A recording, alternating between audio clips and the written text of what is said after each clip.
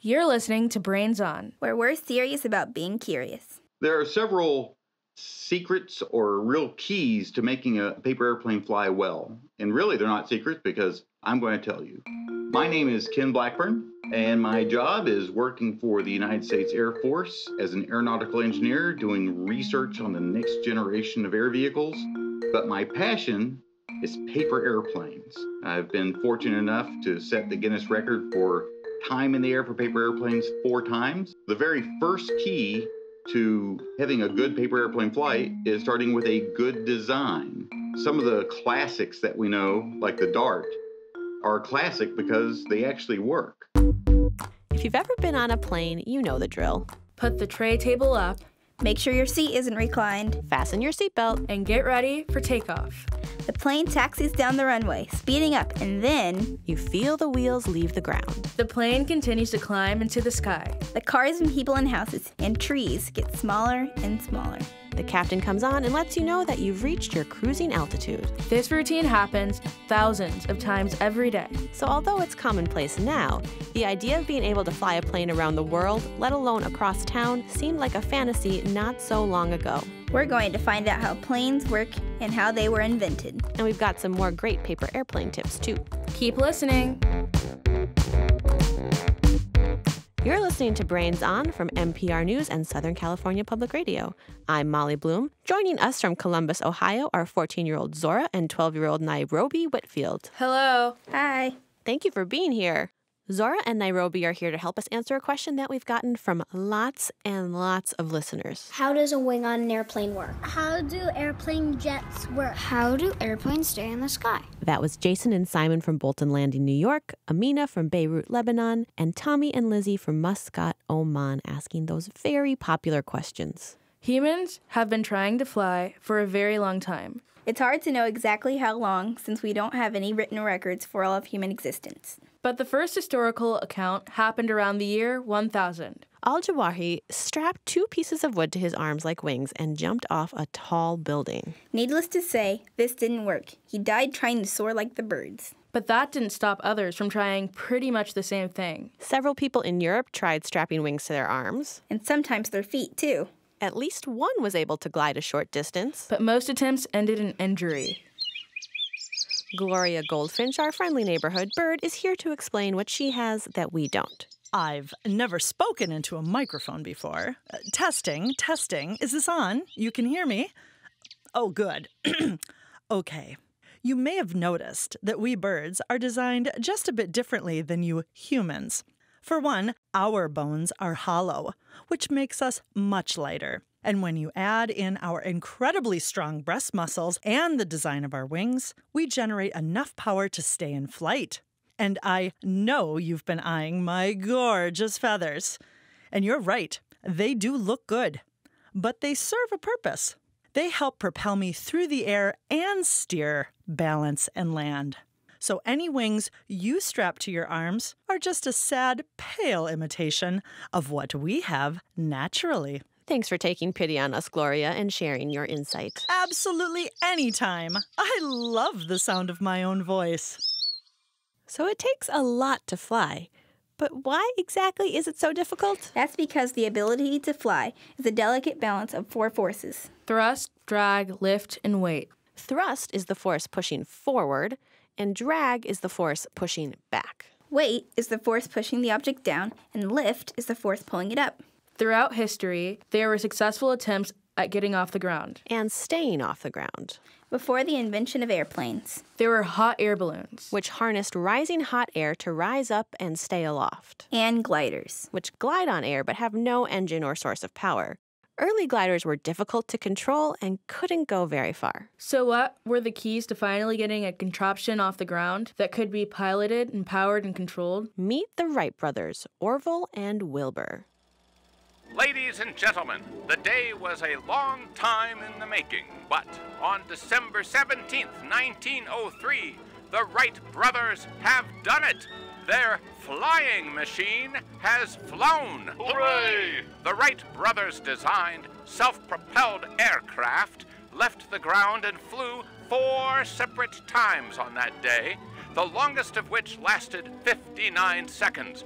Brother Orville was at the controls. That's me. The Wright brothers have always been tinkerers, first with printing presses, then bicycles.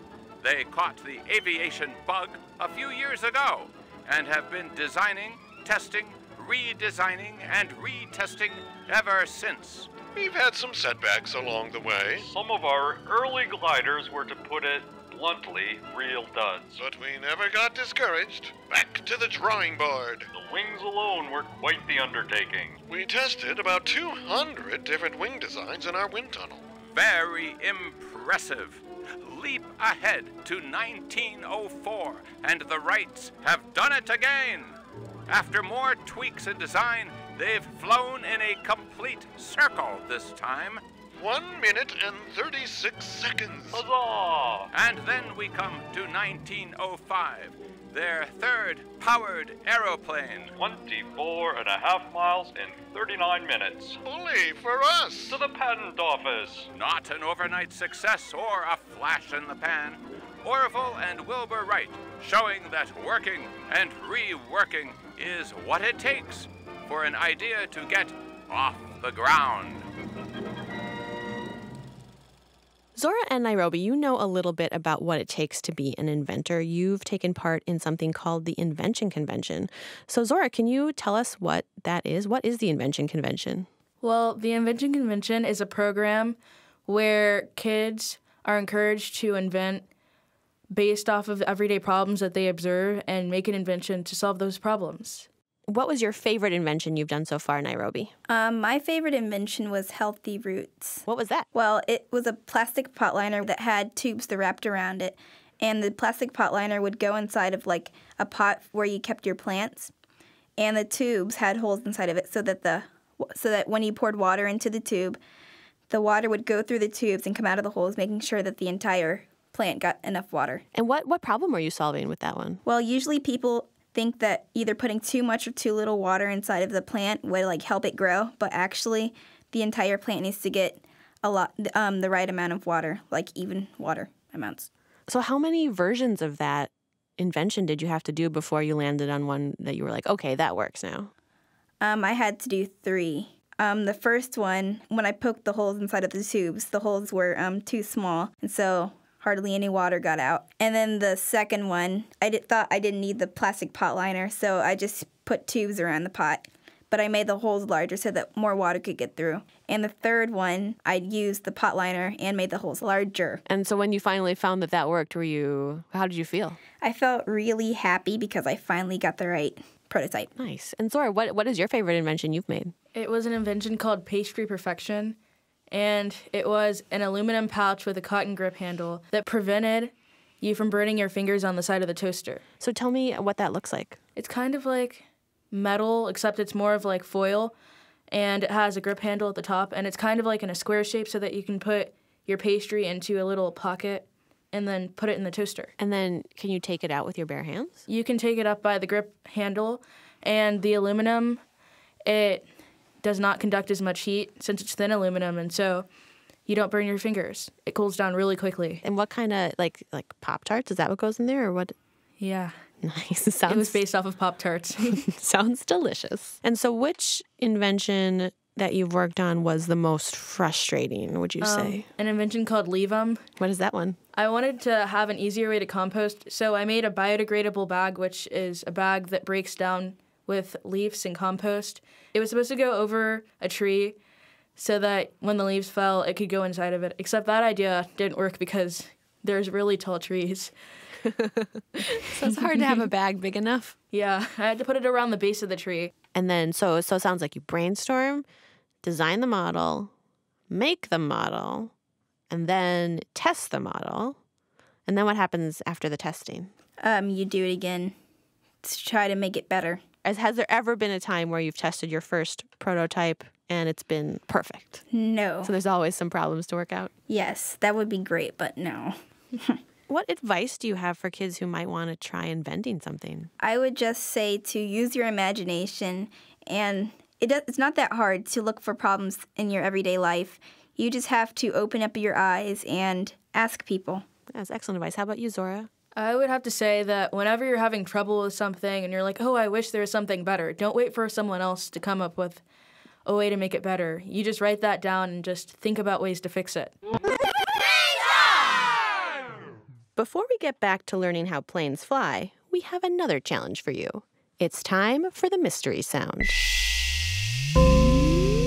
Mystery sound.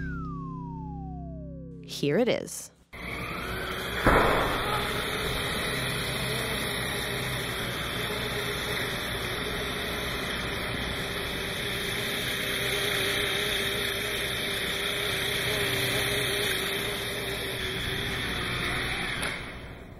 Any guesses? It kind of sounds like nature at night with all the buzzing from the bugs. Ooh, good guess, Zora. Nairobi, do you have a guess? A factory, maybe. Excellent. So we have nature and factory. I like that. So we're going to be back with the answer in just a bit. The second tip I have for a really good flying paper airplane, make your folds really crisp and to make all the folds very even. And one of the most common problems is that the creases were not made sharply and the wing becomes thick and that adds drag. So symmetric, meaning that the wings are even on each side, sharp folds. Any questions you want to hear answered on Brains On? A mystery sound you want to share? Or maybe you want to send us a drawing. Email us. We're at brainson@m as in Minnesota, pr.org. Or you can send us mail. You can find our address at our website, brainson.org. And while you're there, you can sign up for our newsletter and listen to all of our past episodes. If your summer travels take you outdoors, we love to see your photos. Just post them on social media and tag us. We're brains_on. Or you can use the hashtag BrainsOnParks.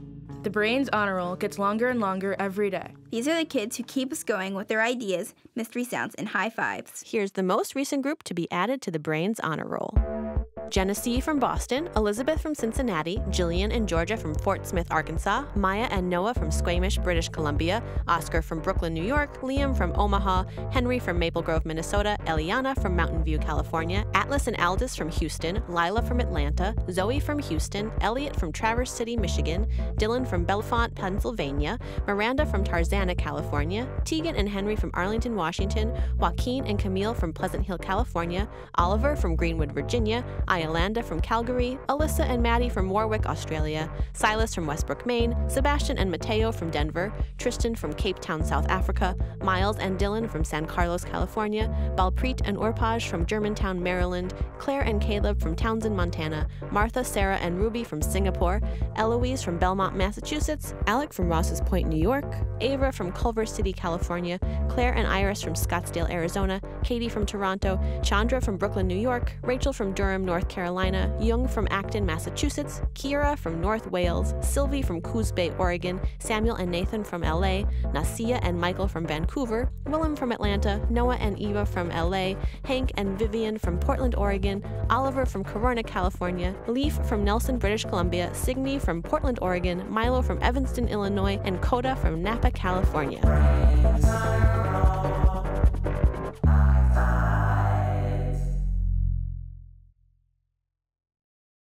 My third tip for a really good flying paper airplane, and this is the one that most people don't know about, are the flap settings. If you were a pilot in a real airplane and you wanted to keep your airplane from nosediving, you would pull back on the control wheel or back on the stick on the airplane. And what that does is that the control surface, the flap on the very back of the airplane, deflects up. Every airplane behaves like a seesaw. So if you deflect the air off of the end, it's like pushing down on the back of the seesaw, and that makes the other end go up. The airplane is the same way. When you bend the back edge of your wing up just a little bit, all right, grab it between your fingertips and twist it at a slight angle, that deflects the air up off the tail of your airplane, and by pushing down on the tail, it lifts the nose and keeps it from nosediving. And that's probably the single most important thing you can do to make your airplane fly really well.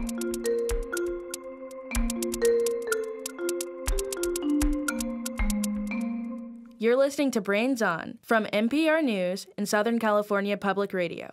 I'm Zora Whitfield. And I'm Nairobi Whitfield. And I'm Molly Bloom.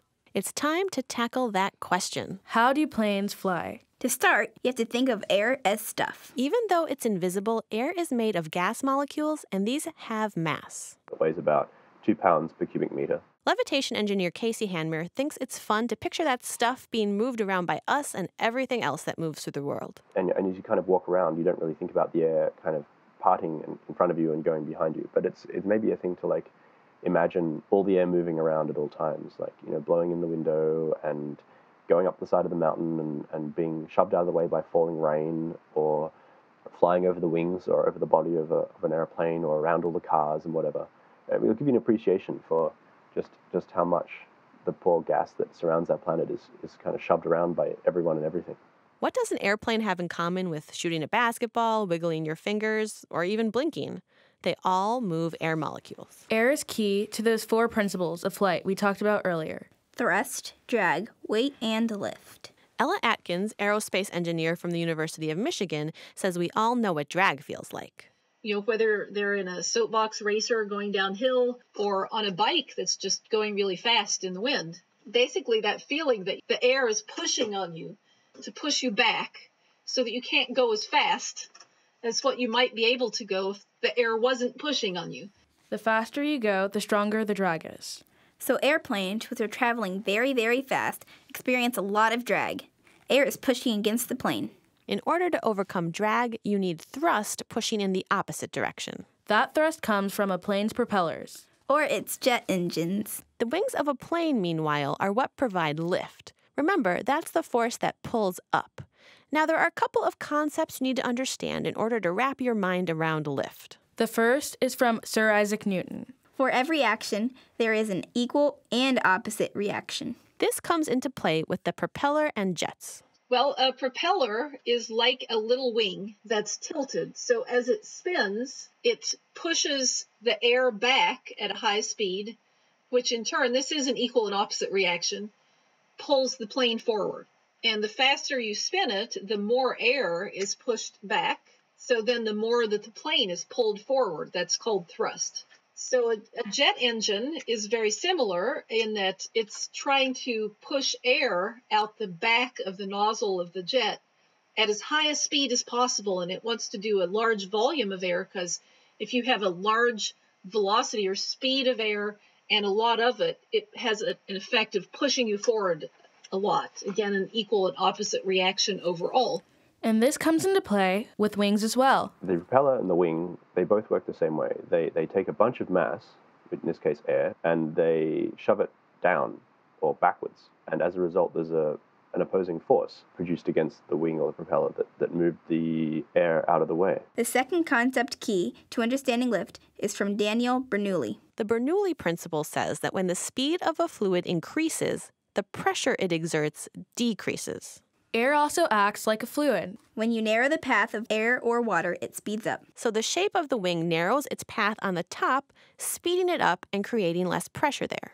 If you look from the side view at a wing, it has a larger curved surface on top and a more flat, straight surface on the bottom. That effectively, engineers figured out in wind tunnel tests over a century ago, that gives you some lift even if you don't tilt your wing very much into the wind. So that lift then is because the pressure on top is lower than the pressure on the bottom of the wing. And anytime you have high pressure and a low pressure, it basically pushes toward the low pressure, which again is lifting the wing. You need enough surface area on the wings to create enough lift. That is why early flying machines were biplanes. They had 2 wings stacked on top of each other on each side. Those early planes were mostly made of wood and fabric. Those materials weren't sturdy enough to support the single long wing on either side of the plane. Biplanes provided more surface area in a more stable fashion. But as materials changed and lightweight metals became available, monoplanes became possible. Monoplanes are basically what we see today. 1 wing on either side of the plane. No more stacked wing design. Better construction materials also allowed better and more powerful engines. Planes have evolved a lot from the slow experimental planes of the Wright brothers to the big commercial jets we fly on today. But what about the future of flight? Let's get back to the mystery sound for a clue.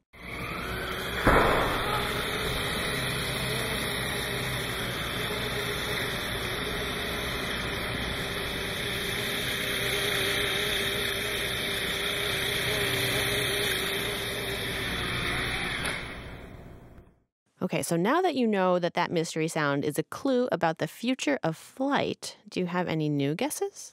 Maybe they're testing out a plane. It sounds like they're opening like a door while wind is rushing through it. Okay, well, we're going to find out the answer right now. So the sound you just heard is the sound of a new kind of flying vehicle called a cyclocopter.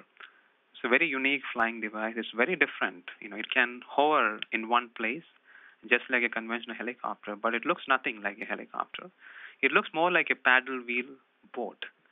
A paddle wheel boat where, you have these paddles which is kind of rowing the boat through water. Imagine that boat flying. So you have a number of blades, just like you have on the paddle wheel, and the key difference is it spins at much higher speeds than you would see on a boat, which will produce the required force to lift the entire aircraft up. So joining us now to talk about what the future of flight might have in store is producer Mark Sanchez. And before we go any further, who was that telling us about the cyclocopter? Hi, guys. That's Mobile Benedict. He's an associate professor at Texas A&M University, and he runs something called the Advanced Vertical Flight Laboratory. If I were into making acronyms, I would call it the AVFL. So vertical flight means that he's into planes that go up and down? He's a helicopter guy. So one cool thing about helicopters is that they're really good at hovering in one place. And they can take off and land vertically. So no runway is necessary. The cyclocopter Mobile was talking about can do the same thing. The one that he's been testing out is about as big as a house cat. So nobody's actually flying in cyclocopters yet, right? Not yet, no. But just like the Wright brothers, Mobile is hopeful. His vision for the future includes people flying around in personal air vehicles, or PAVs. Mobile thinks PAVs could be the next wave in transportation. You could park it in your garage, take it out, fly maybe 50, 100 miles to your work or wherever you're going and come back as convenient as a car. So it's small, it can carry, 2 or 3 people. And once PAVs are cruising around with 1 or 2 people, Mobile thinks it won't be long until they can get bigger. So think of these PAVs like taxis and then even bigger like shuttles or buses and possibly even a replacement for regional jets. Those are the planes that can carry around 50 people and generally fly about 500 miles. So what else does Mobile see in his crystal ball of aviation? I think he feels the need. The need for speed? Molly, I will always be the goose to your maverick. And yes, Mobile would like to see planes go faster. He wants to see supersonic planes. By supersonic, I mean which can fly at speeds greater than the speed of sound. That's called Mach 1, so more than Mach 1. So this has already been done. And from 1976 until 2003, people could fly all over the world on these Concorde supersonic jetliners. And in their prime, Concordes flew to major cities all over the world at up to twice the speed of sound. So that would be Mach 2? Yep, Mach 2. So I could say something to you, Molly, sitting across from me. That plane would get there twice as fast as my words would travel to your ears. Whoa. That's crazy. But in order to go that fast, the Concorde needed a lot of fuel. And guess who paid for that fuel, you guys? Us. Yep. Passengers. An average ticket to fly across the Atlantic. So if you wanted to go, say, from New York to London or Paris, the average ticket would cost $12,000 per person. Wow. Whoa, that's a lot. But with the development of better fuel efficiency, Mobile thinks that supersonic travel is going to make a comeback and be much more affordable. But by the future's standards, supersonic is slow. We have been trying to go faster and faster. And, probably the fastest aircraft that ever flew is an SR-71, which can fly 3 times the speed of sound. But we have been trying to fly much faster than that, even like 10 or 15 Machs, which means 10 or 15 times the speed of sound. So these are called hypersonic aircraft. But so far, all the hypersonic air vehicles have been very experimental. Could not fly for more than a few seconds. Okay, forget supersonic. Mobile thinks hypersonic planes are in our future. Probably not for you and I to fly across the country. They're probably better suited for the military. So Aunt Gertie won't be scooting off to Las Vegas on a hypersonic flying machine. Not unless Aunt Gertie is in the military. Okay. She's in the Air Force. But who knows? There are a lot of engineers and technicians trying to figure out the future of flight. NASA is actually looking into a wing that morphs like a bird. So depending on the weather condition, the wing changes shape. And right now, as we're recording this, there is a solar-powered plane flying over the Atlantic Ocean. It's called the Solar Impulse 2. What does that look like? Well, it sort of reminds me of a dragonfly. It's got this long body, kind of really narrow. Towards the cockpit are these ginormous, oversized, outstretched wings, and they're covered in solar panels. It's a propeller plane, and it can only carry one person right now, the pilot. And right now, while it's crossing the Atlantic Ocean, that trip is going to take about 4 days, which means that pilot, since he's the only one there, he can't go to sleep. That poor person. I know, right? The best he can do is take a series of tiny naps. I imagine he'll be pretty tired when he comes back. Yeah, the future of flight sounds tiring. It does sound tiring right now, but it is still pretty exciting to think that we are here right now experiencing all these advances in flight. It's like being around the Wright brothers when they first left the ground. That is very cool. Thank you, Mark. You're welcome.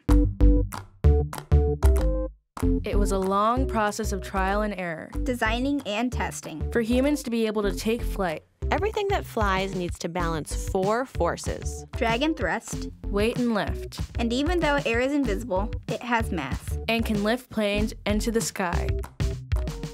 That's it for this episode of Brains On. This episode was produced by Mark Sanchez, Sandon Totten, and Molly Bloom. Many thanks to Keisha Whitfield, Eric French, Dorothy Cochran, Eric Ringham, Amy Hyatt, Craig Hunnigs, and Stuart Bloom. Until our next episode, keep up with us on Instagram and Twitter. We're at Brains_on. And we're on Facebook, too. And if you like Brains On, consider leaving a review on iTunes to help other kids and parents find out about the show. Thanks for listening.